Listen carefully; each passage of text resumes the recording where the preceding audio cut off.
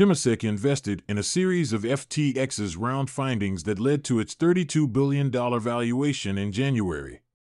Singapore's state-owned investment firm Temasek, a shareholder at FTX, is reportedly engaging with the cryptocurrency exchange in the liquidity crisis that led to its unexpected, and still pending, bailout on November 8.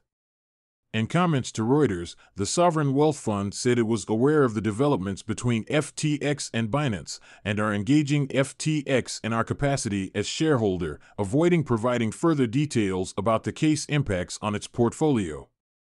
Temasek invested in a series of FTX's round findings that led to the exchange's $32 billion valuation in January. 10 months later, the Singaporean firm is taking part in rescuing the exchange.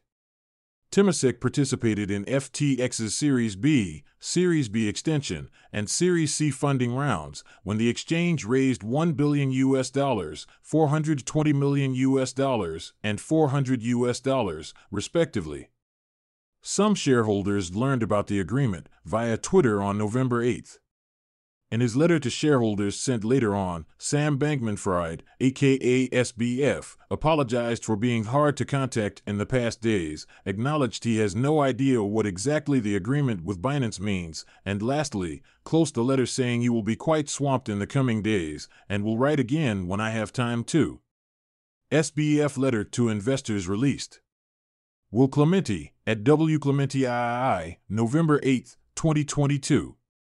FTX was backed by other big players in the venture capital scene, including Sequoia Capital, BlackRock, SoftBank, Ontario Teachers Pension Plan, Paradigm, Circle, Ribbit Capital, Alan Howard, Tiger Global, and Multicoin Capital.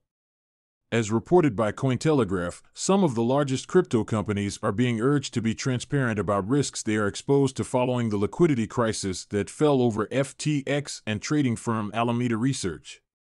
Tether Chief Technology Officer Paulo Arduino clarified in a tweet that the stablecoin issuer has no exposure to either of the distressed firms.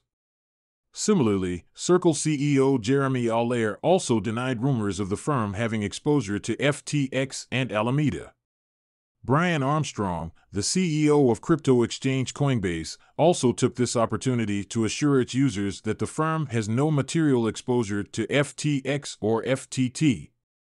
As the FTX and Alameda crisis unfolded, Binance CEO Changpeng Zhao promised to implement a way to provide full transparency of the exchange's reserves by using a proof-of-reserve mechanism using Merkle trees.